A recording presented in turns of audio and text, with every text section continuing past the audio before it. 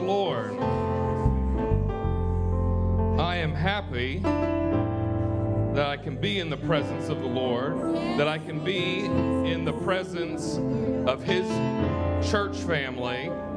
And it's so good to see several who have been missing out on being physically present in the building. We've been praying for them. We'll continue to do that. But we've got several prayer requests that have come in this morning, as well as our standing requests. You'll see go up behind me. We've got a half sheet in the back. We'll be updating that here this week with corporate prayer on Tuesday.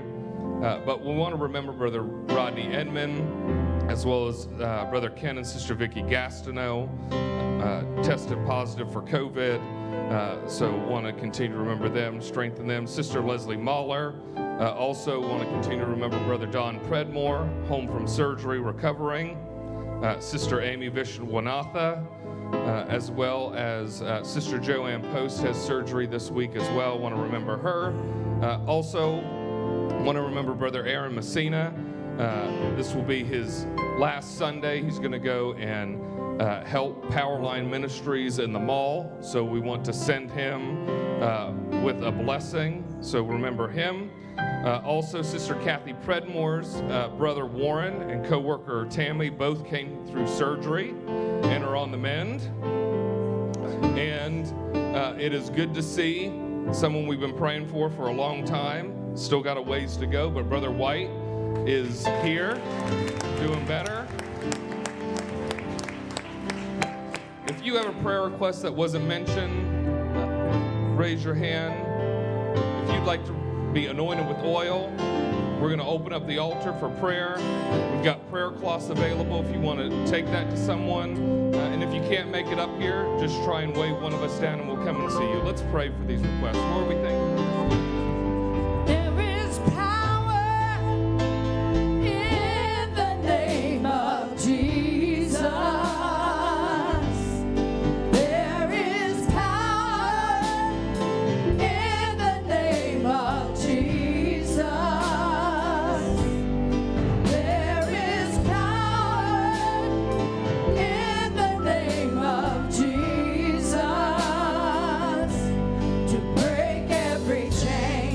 Break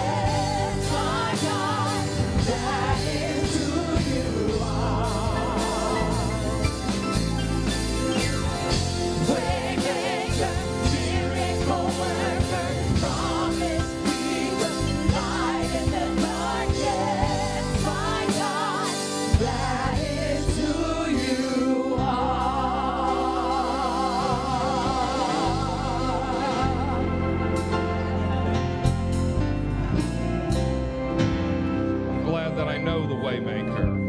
Yes, thank you, Jesus. You may be seated. We're going to get ready for this week's lesson. If you didn't receive a handout when you walked in, you can raise your hand and the ushers will be glad to bring you one. But this week, the lesson is on our burden bearer.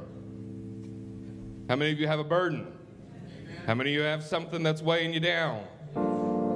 We can go around and we can look at every face in here and probably name something everybody's struggling with right now. But in Psalms 55:22, David wrote, "Cast thy burden upon the Lord, and he shall sustain thee. He shall never suffer the righteous to be moved." And it is very difficult for us a lot of times to say, I'm going through this situation, I'm worried, I'm stressed out about it, it's bogging me down, and just saying, you know what, there's nothing I can do. I'm going to give that to the Lord, I'm going to pray about it, and I'm going to keep doing what I should be doing. That's hard for us because, you can get in the trap of, oh, well, this is, so insignificant to what is going on here, or this is nothing compared to what this person's struggling with. The Lord has time for each and every one of us. He's not bound by seasons or by time. And so, regardless of what your situation is, go ahead and cast that on Him. He's bigger than all of it.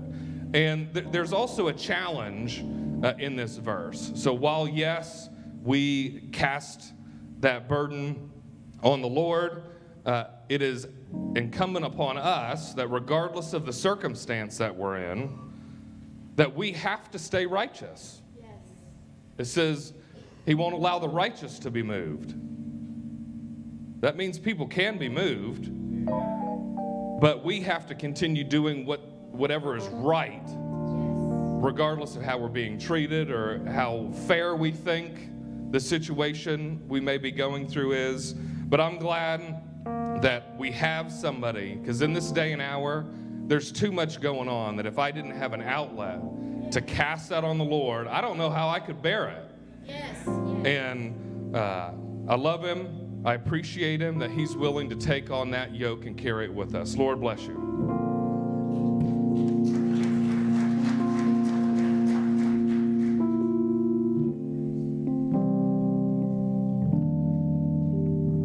As already been mentioned, good to have all of you here. Good to have the Gimpels with us from North Carolina. And they brought Brother White, I guess. No. They heard he had been missing a lot of church recently. And I am glad that he is feeling better and is able to be here. We're thankful that all of you are. Brother Gimpel will be ministering this morning, and then he'll take the 4-hour drive back to Coshocton when you go back. It's only 45 minutes coming, but it's 4 hours going back when you find the road. It goes through every pig trail, and no, it's not quite that bad, but almost. Choir tonight at 4 and service at 5, and we are still taking up pop for the Sweet Corn Festival, and Pepsi or Coke products are fine. Someone told me that Save a Lot on East Main has Pepsi products on sale. Monday will be the Acts program. Tuesday, ladies' prayer at 9 and corporate prayer. This happens to be the last day of July, so first Tuesday in August, we have corporate prayer at 7. And Wednesday is Bible study. Thursday, men's care group. And we have a back-to-school Sunday coming up in a couple of weeks on August 21st, and Brother Easter Revival in September. So a lot of things going on. I hope you'll be a part of. How many have seen the foyer floor and some of that? If you haven't, it's out there for your viewing pleasure.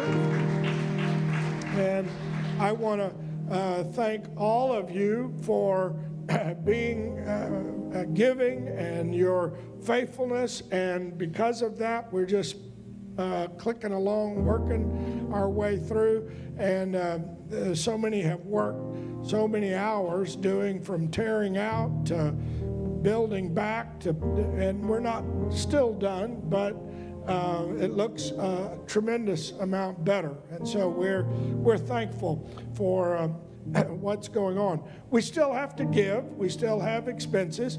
As a matter of fact, and I will not discuss the person. It's rather sacrosanct when people give. I don't like to, talk about givers, but we did have somebody who played the lottery and they paid their tithes. And they won.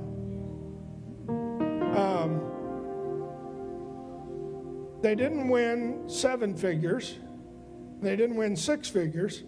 And they didn't win 5 figures or 4 or 3 or 2. But no, sorry, they won 1 figure. Not $1, but they won 1 figure. And they paid their tithes on it, which was also 1 figure. So, hallelujah. You still have to give. And they told me, now, Pastor, I didn't ask you before I played because I knew what you would tell me, but I knew that if I won, you would ask me for my tithes. And so I'm going ahead and pay. And I won't tell who it was. They remain anonymous. You can't go get a loan from them. But anyway, if you win, and if you win 5 figures or 6 figures, don't hesitate to remember God's house. We can do a lot with it. But you know what? It's just what we've all done, work and hard work and faithfulness. And I appreciate your faithfulness and consistency. And I appreciate all of you that are here and all that have given and worked.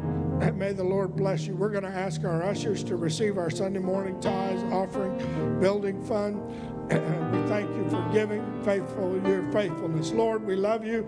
Thank you for your many blessings. Thank you, Lord, for all you've done for us. We pray that you will bless every gift and giver. In Jesus' name, amen.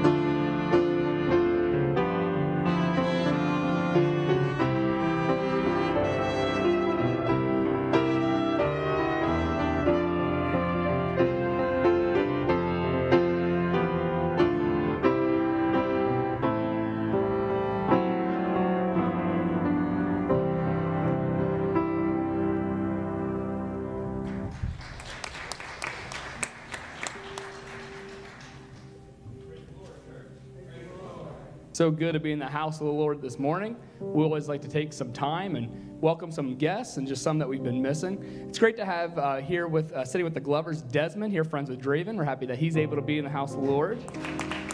Welcome him. Also like to welcome Sister Shauna Blake, brought a friend, Emmanuel. We're happy that he's able to be in the house of the Lord. Bless him. Also, I saw Brother Shane Price. We're always happy when he's able to be here. Lord bless Brother Shane. We've been missing him. And Sister Amy Vishnawatha, we're happy she's able to be here. She's been sick, so we're so happy the Lord has touched her. And as Pastor already said, it's great to have Brother Gimpel here from North Carolina. Used to be Coshocton, but we're happy that he's able to be back and around here and brought Brother White. Thank you for that. Good to have him here. If you're a guest or a visitor and I missed you, I do apologize. We're so happy that you are here. And we do have a gift bag we'd love to give you if you'd meet me in the back of the sanctuary after service. We'd love to let you know more about our church and ways that you can get involved. We also have our First Steps class. So if you'd like to know more about how you can be involved in ministry, let me know. We'd love to get you involved in that First Steps class. If you would turn with me, or if you'd put on the screen, 1 Peter chapter 5 and verse 10. This morning, during the worship, when we were singing, I feel the chains falling. I feel a breakthrough in the house this morning. I feel like the Lord wants to accomplish something this morning. Amen? And this verse says, but the God of all grace, who hath called us unto his eternal glory by Christ Jesus, after that he have suffered a while, make you perfect, establish, strengthen, and settle you. I believe God wants to perform a complete work. Amen? And the next verse says, to him be glory and dominion forever and ever. Amen. Can we just begin to lift up that name of Jesus? Can we just say glory, glory, glory to God forever and ever and ever?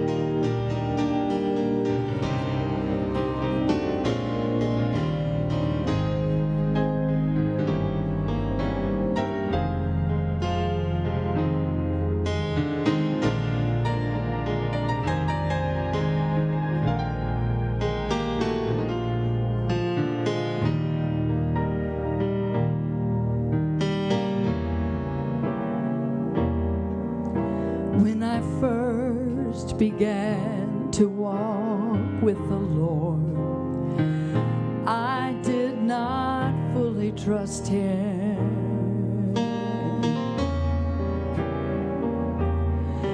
How He longed for me to understand that I could.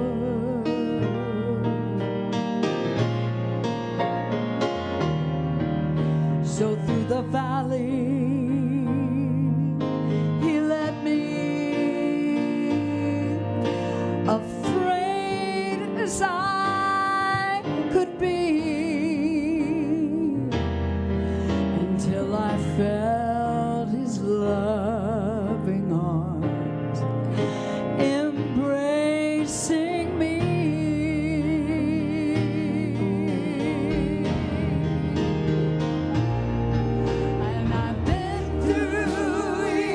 To know He'll be enough for me, enough for me.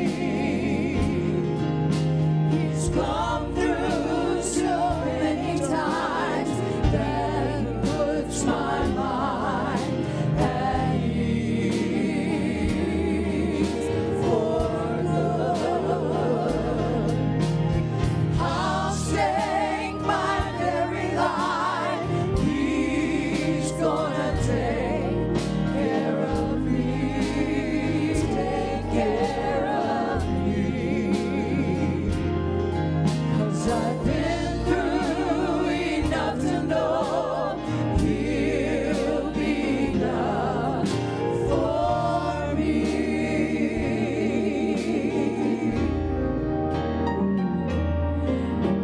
could I ever doubt my God, whose hands hold the universe?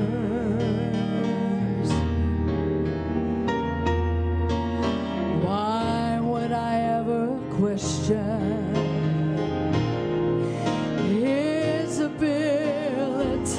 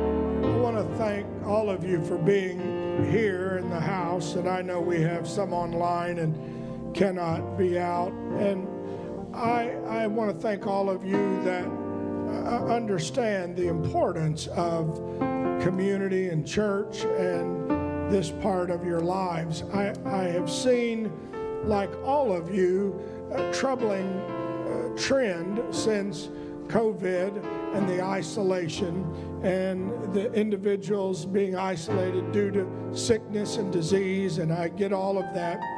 And the very fact that almost a lack of a willingness to not just only come to church for myself, but to recognize that my presence can be an encouragement or a strength to someone else.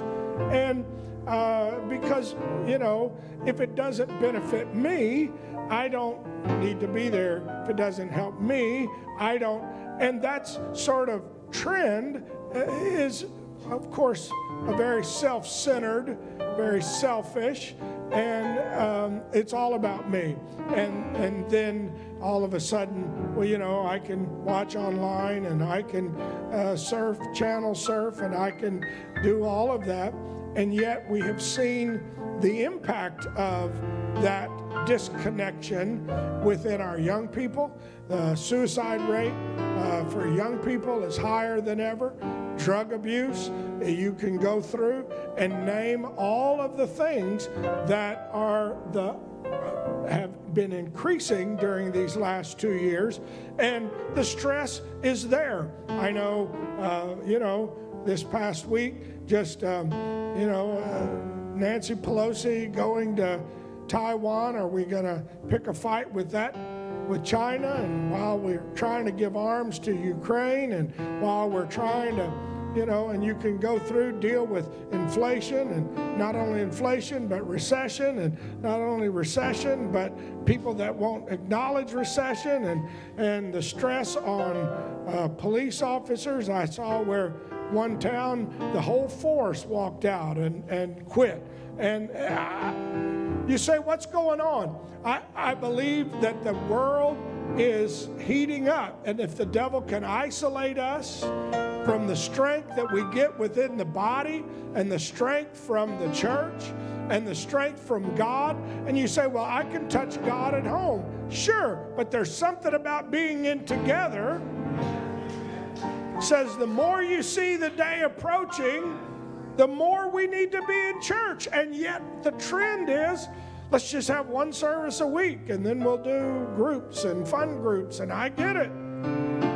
And we were just in Sydney, and their church is doing well. They have basically one service, and then during the week they break up, and because of the size of the city, into groups all over town for a variety of different reasons, and trying to hold people, even in, if it's not to the main church, but to a group of 10, 15 people, and keep connections. So that trend is here. Today, the Gimpels are here, and brother and sister Gimpel, Sister Tracy, have been working online for many years before online working was cool. And but they were a big help to me. They were in Coshocton and doing well, helping brother and sister White, and involved there.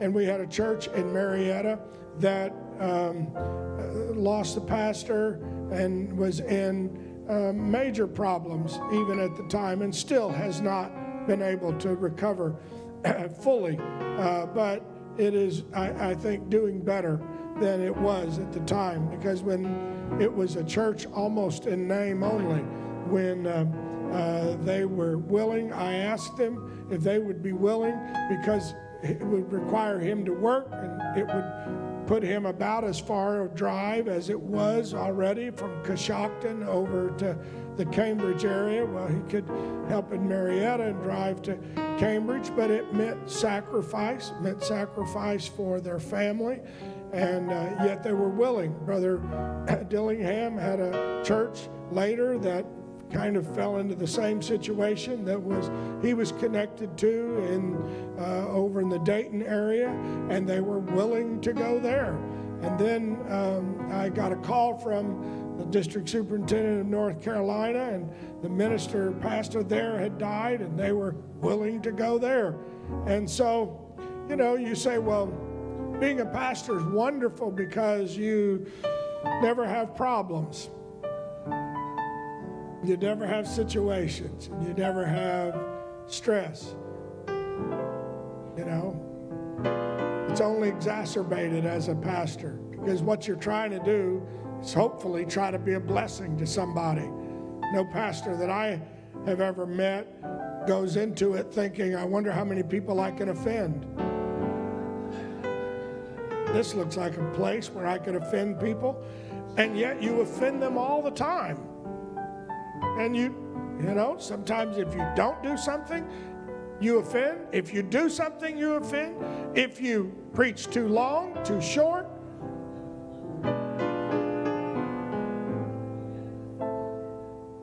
The sad thing is, when people sometimes get offended at you, they take it out on God, as if God had some part in it.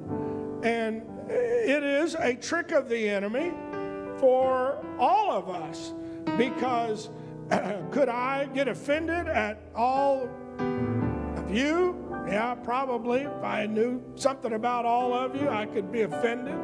Could I get offended at other ministers? Absolutely. Could I get offended at the organization? That would be easy. Could I get offended at you? You know what?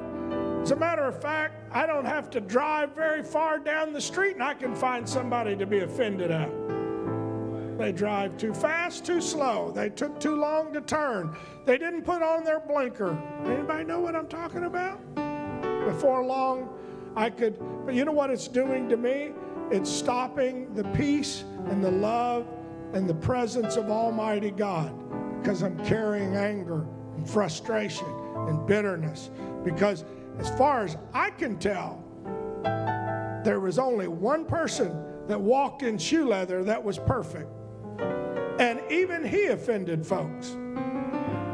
In his perfection, he offended. Now, what am I saying about all that?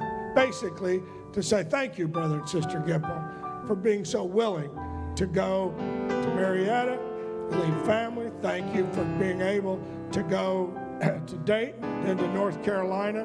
We love you. We're praying for you. I don't know. I hope it's all going wonderful, but if it's anything like Newark, there's issues there as well as here. But we're glad you're here. Glad you brought Brother and Sister White.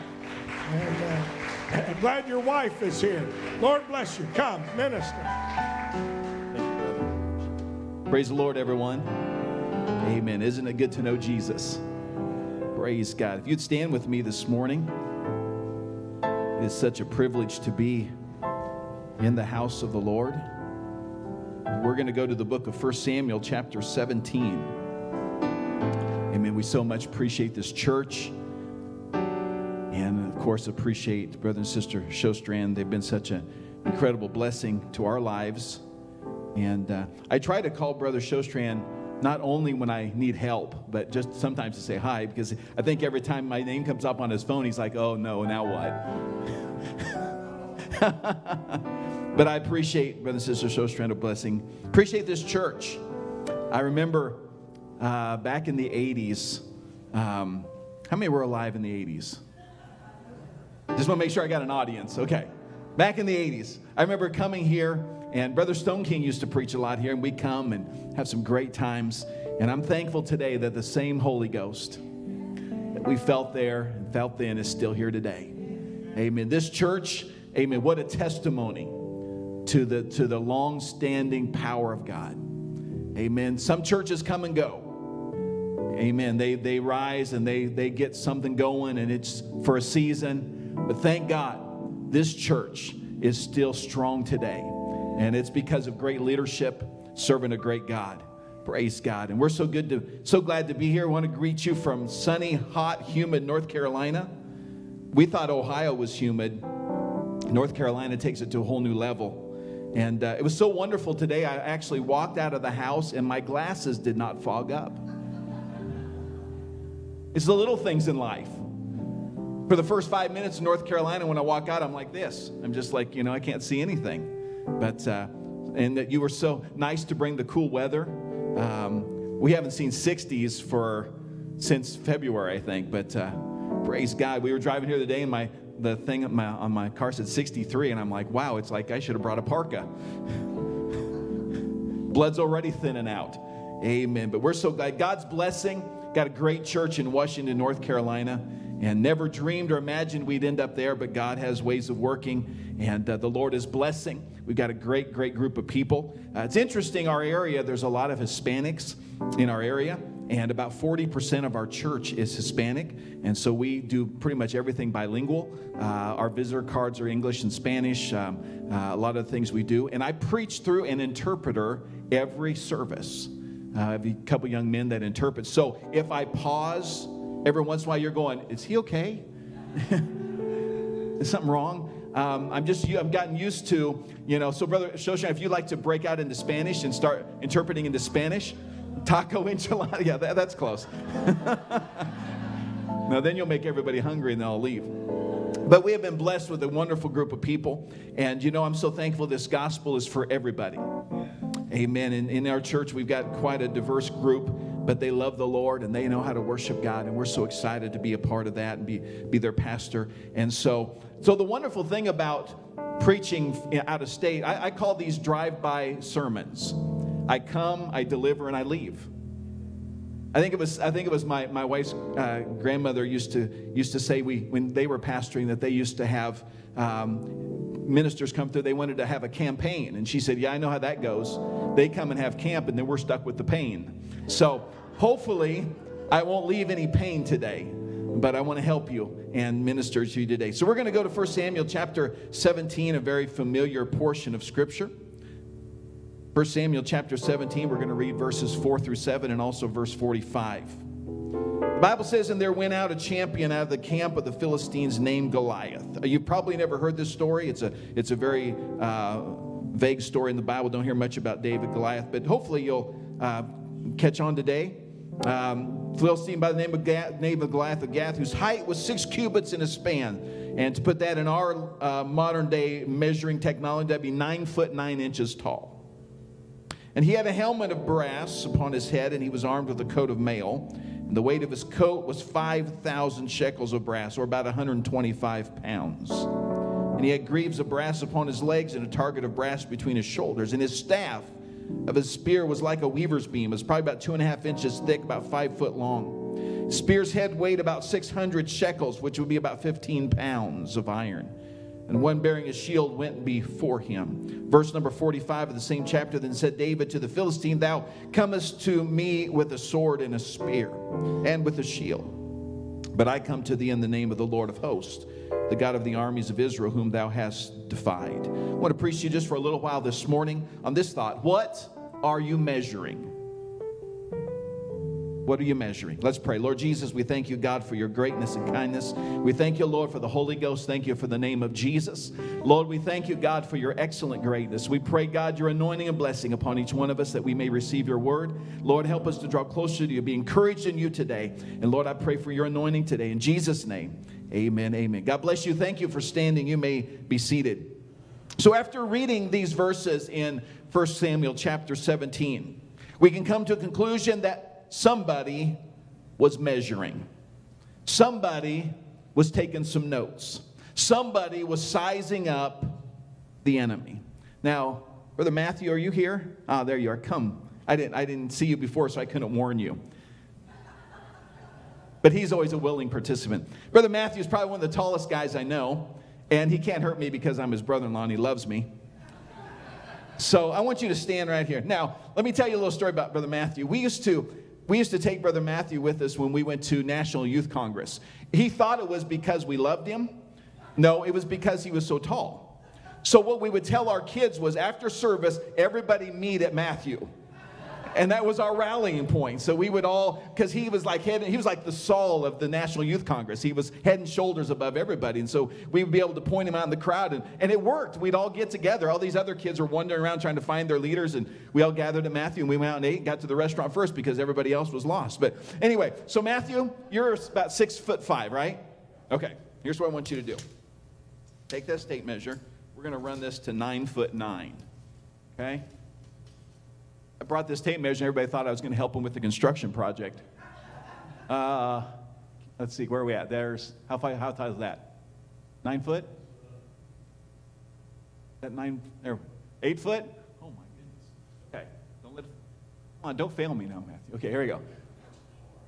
Okay, tell me where we're at. We about 9'9"? Right there? All right, there's 9'9". That's pretty tall. If I saw somebody 9'9", I would be intimidated. Especially if he had a sword and he wanted to cut my head off. That'd be pretty intimidating. Thank you, Brother Matthew. That's pretty tall. But see, what happened is the children of Israel were sizing up Goliath, and they were sizing up his weapons. We read in 1 Samuel chapter 17 and verse number 11.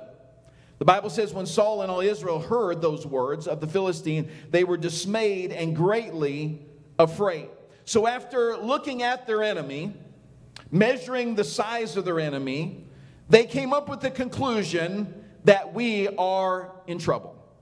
Their conclusion was that caused them to become dismayed and greatly afraid. They didn't know Goliath as a person. They didn't know anything about him. They didn't know his parents. They didn't know his background. They didn't know his training. They didn't know anything about him other than the fact that he was 9'9". He carried a sword, a spear that's head was 15 pounds. He had an armor on him that weighed 125 pounds. And from just their observation, they determined that we're in trouble. They simply went by what their eyes saw, the measurements they took, and they said, we do not stand a chance. But this is what we need to understand today. Size is relative. Amen? Now, an average human's about 6 foot tall, around 200 pounds, and that would be very large compared to a little ant, which may be weighing about 5 milligrams and maybe a quarter-inch long.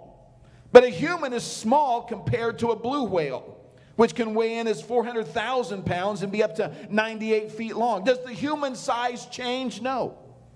What changes is what it's compared to.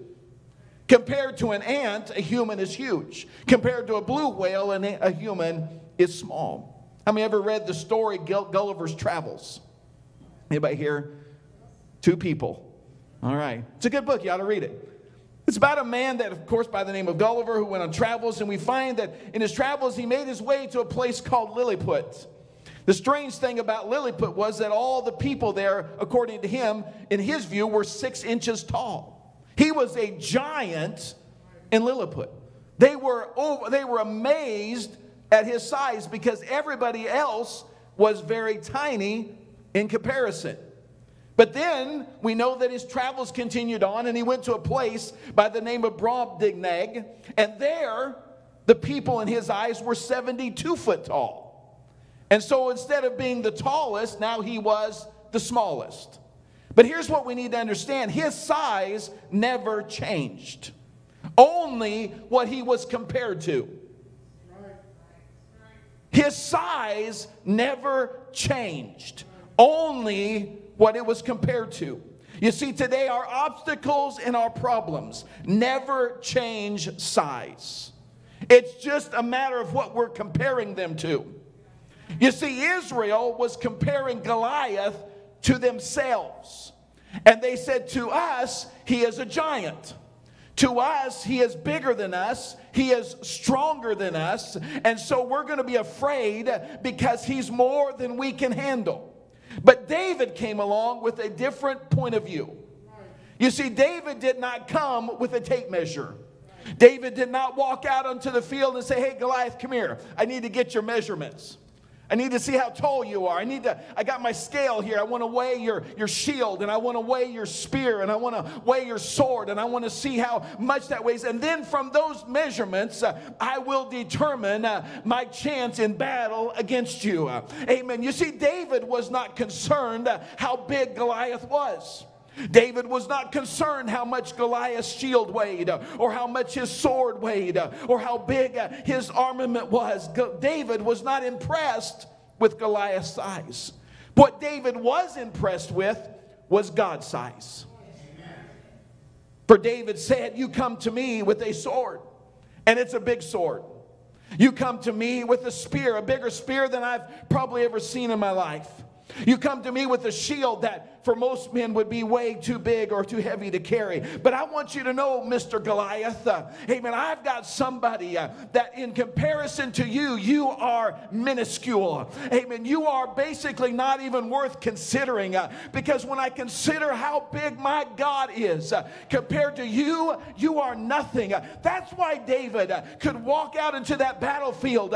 Amen. The others were sinking in were hiding in their tents, cowering. Even Saul the king, amen, was afraid because he was looking at the stature. But David said, hey, amen, let me at him.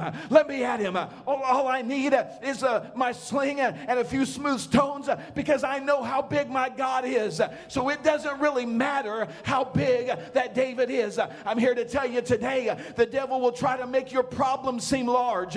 The devil will try to make them seem like they're overwhelming. And compared to you, they probably are. You might have situations today that are bigger than you. You might have problems today that are bigger than you, that you can't get over, that you can't get through, and you can't defeat. But I want somebody's point of view to change today and said, you know, I'm tired of comparing the size of my problems to myself and to my own abilities. I'm going to start comparing the size of my problem to the size of my God.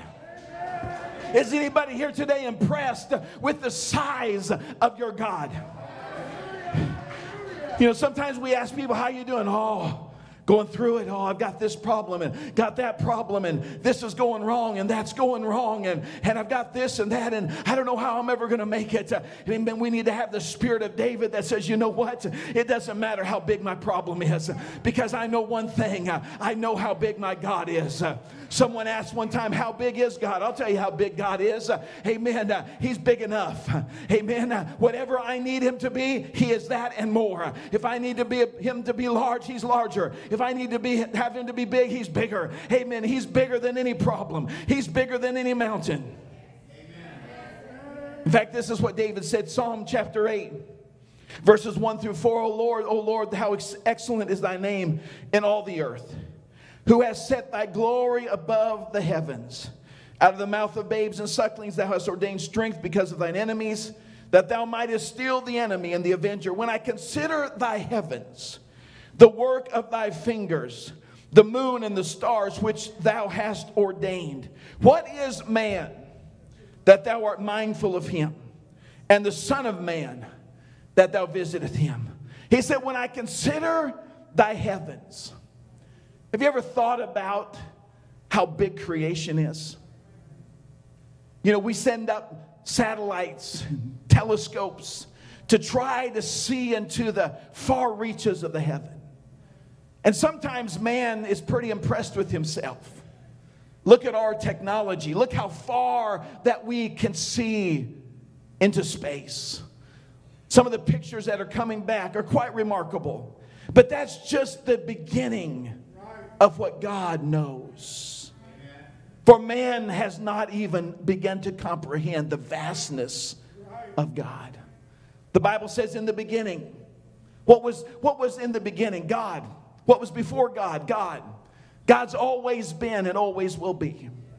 But in the beginning, God's began to speak the words.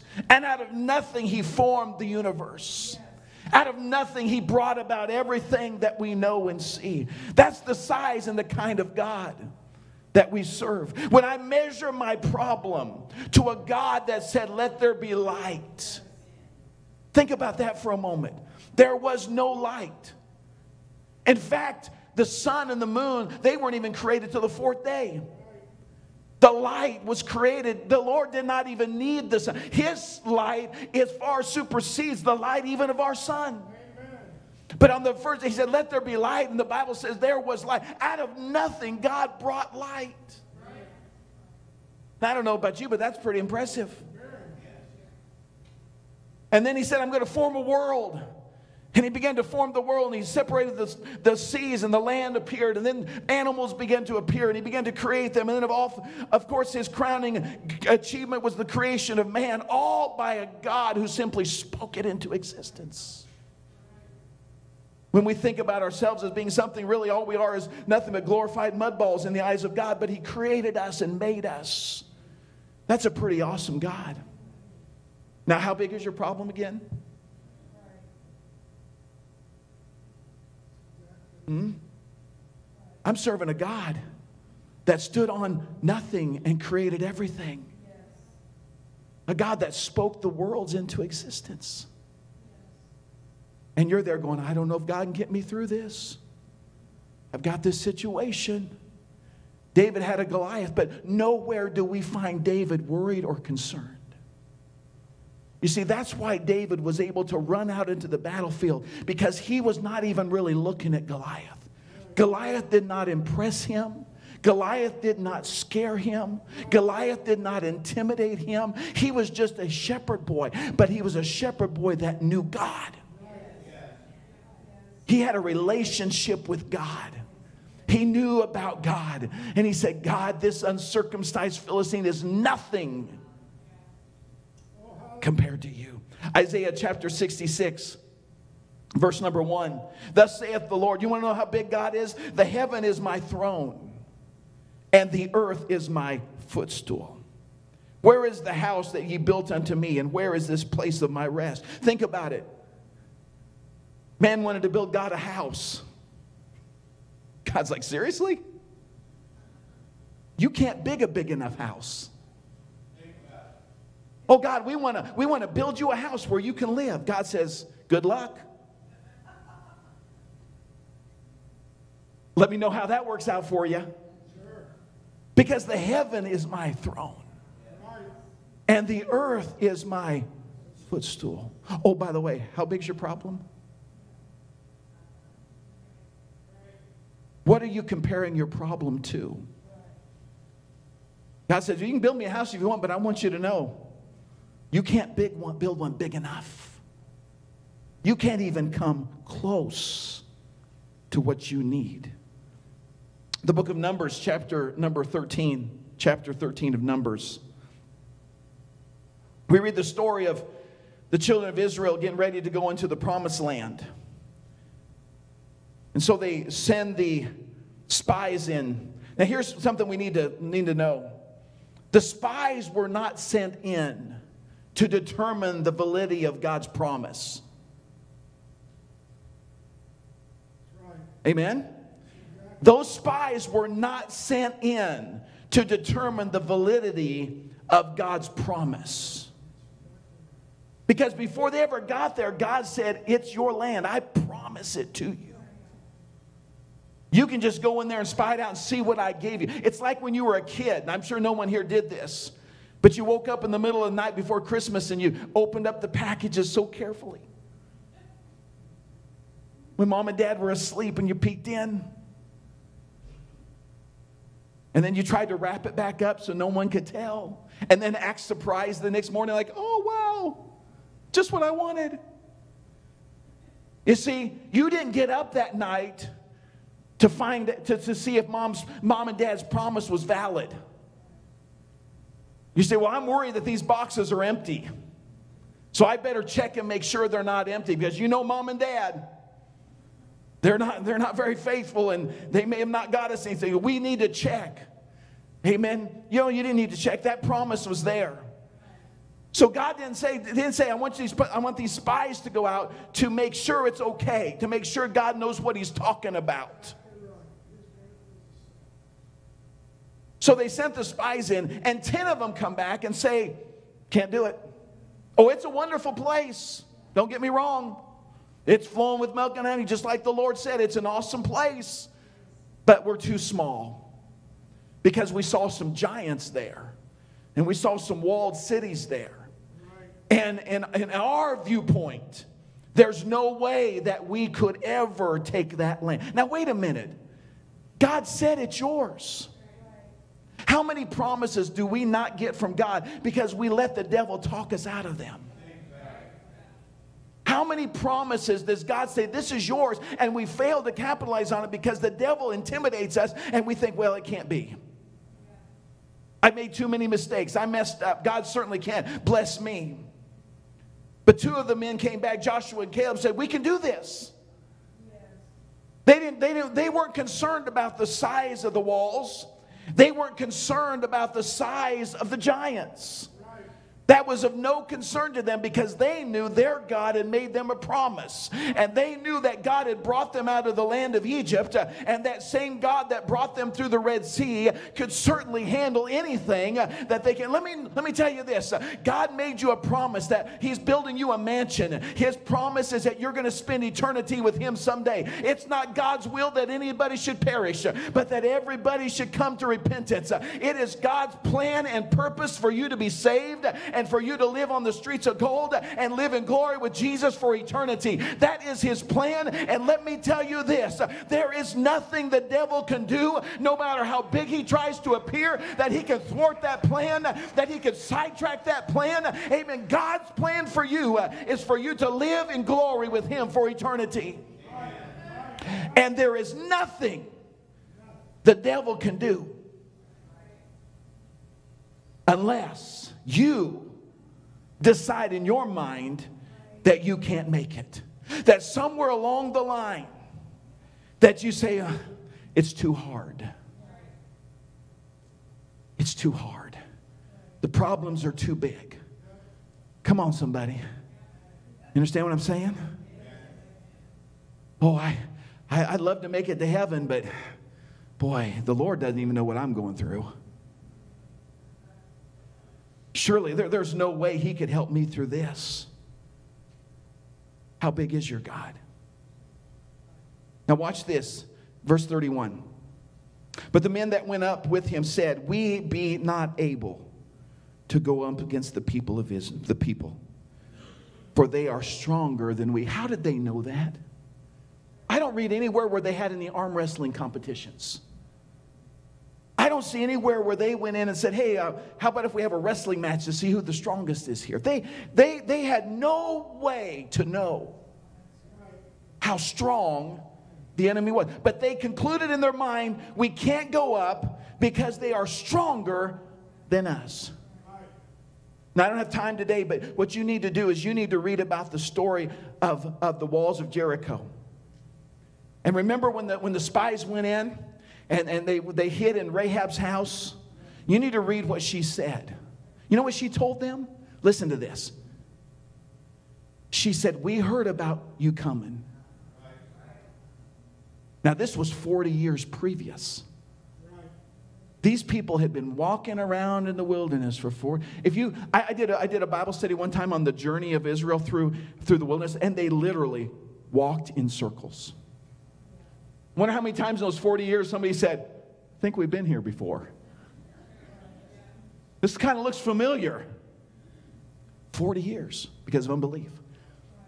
But now we're 40 years in. They go into Jericho. They send the spies in. They're hiding up. And Rahab says, I want you guys to know that we heard about you guys when you came out of Egypt. And we were scared to death. Read it. It's in there. I'm not making this up.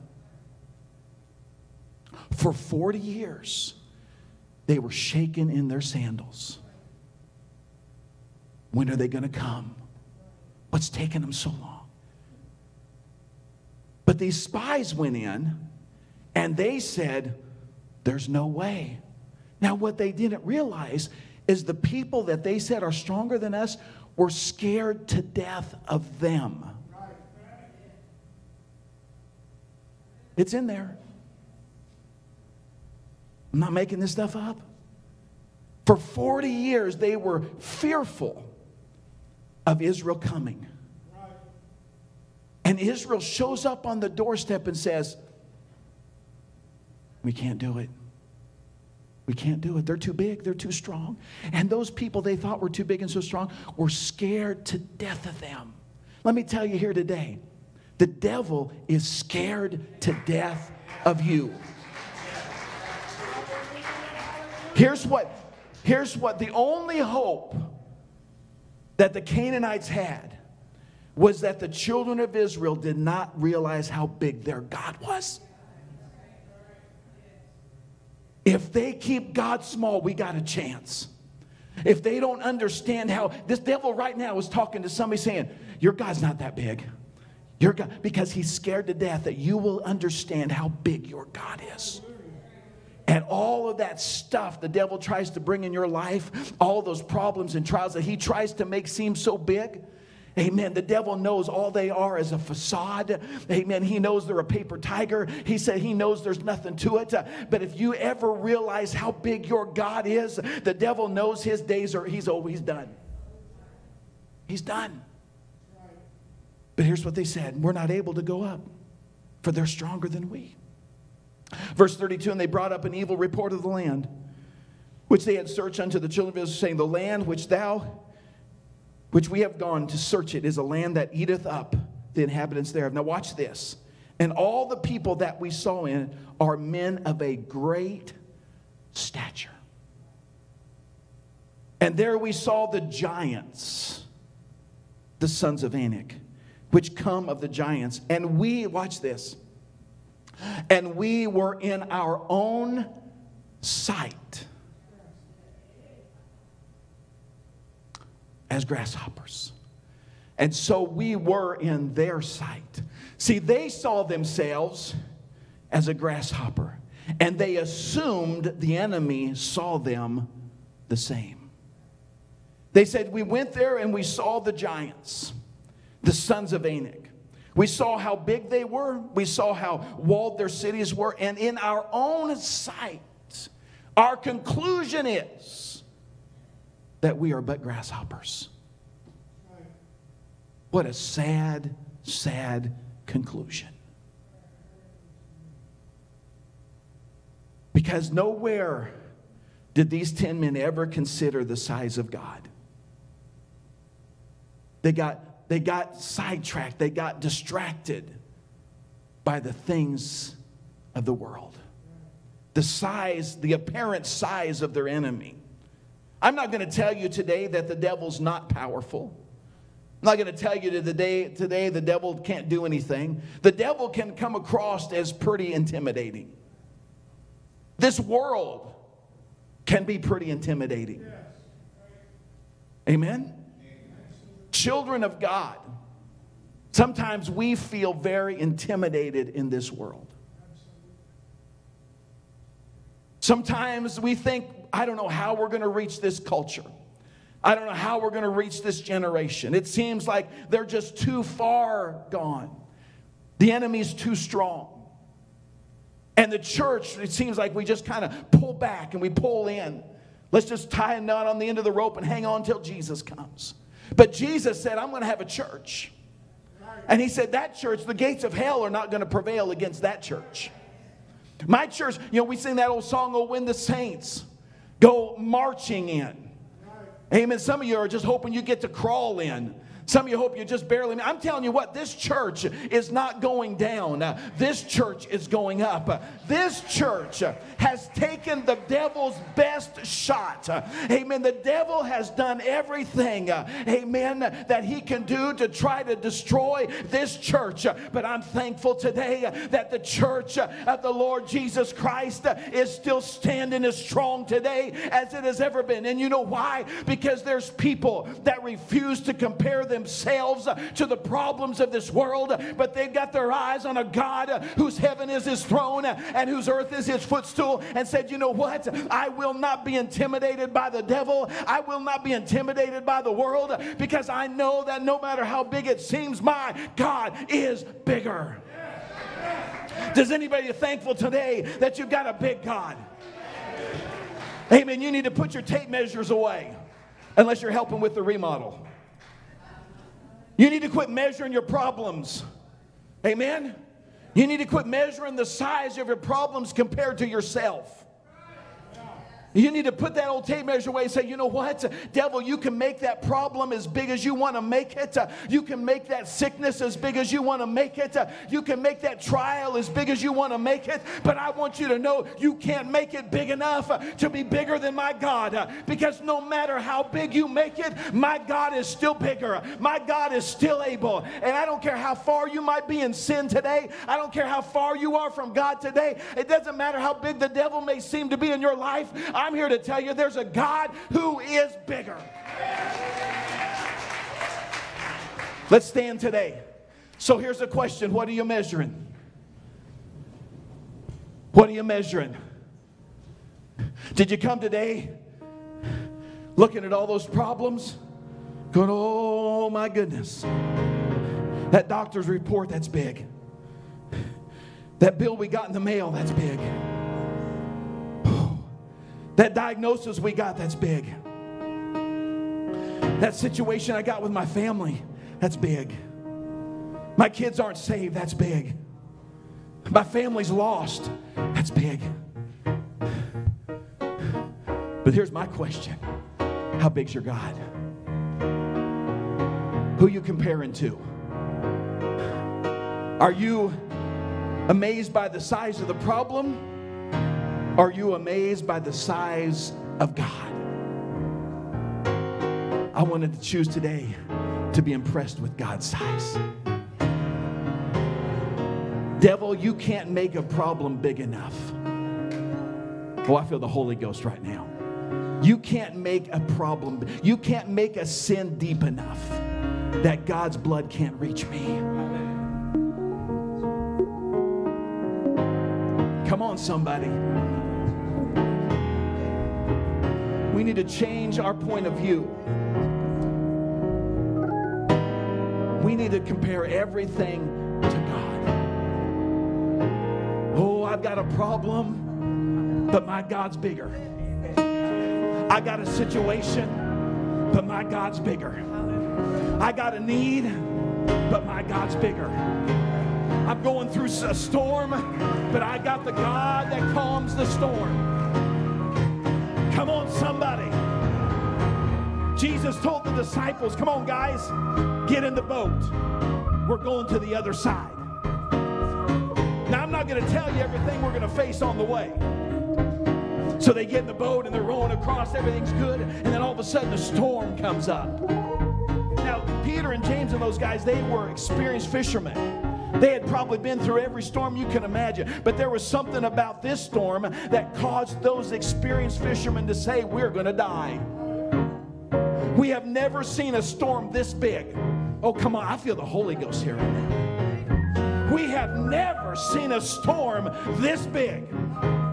I have never seen the wind blow so hard. I've never seen so much lightning crash in the sky. I've never heard the thunder roll like it's rolling now. Amen. The boat's filling up. We're going to die. This is the end because this is the biggest storm. But what they forgot was they had the King of Kings and the Lord of Lords in the back of the boat sleeping on a pillow. And they woke him up and said, hey, Jesus, don't you care that we're going to die? I would have loved Jesus gets up. Whew. What's the problem, guys? I hope this is good because that was a great nap. I don't know if Jesus dreamed or not, but he might have said, man, that was the most awesome dream. And you guys woke me up right before I got to the end. I don't even know what happened. This better be good. And they're going like, look around. We're getting ready to die. And you're wiping sleep out of your eyes. Jesus says, oh, you're worried about this storm?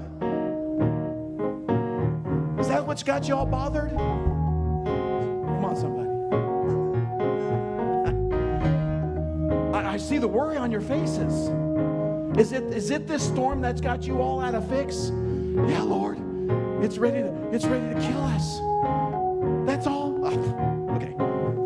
So he walks to the bow of the boat and kisses the bow and says, that's it. This is easy. Peace be still.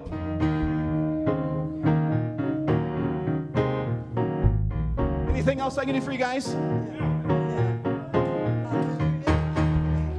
guys need anything else? They're looking around going, whoa. And they probably start looking at each other. I really wasn't afraid. Were you afraid? Nah, I wasn't afraid. Yeah, Peter, right. I saw you. You were scared to death. No, I'm fine. I'm good. You see, we get in the middle of a storm and we think this is the one that's going to kill us. And Jesus is just waiting for you to call on him. He's right there in the boat. Come on, somebody. He's right there in the boat. You just got to say, Jesus. And he'll get done. He says, is that all you need?